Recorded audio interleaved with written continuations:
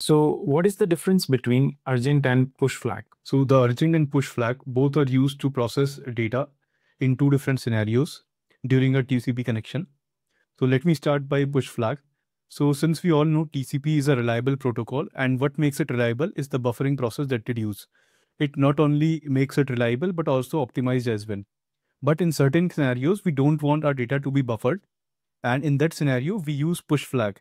If a push flag is set to 1 or is enabled in a TCP header, then the data is given priority over other data, and it indicates that this data needs to be processed first.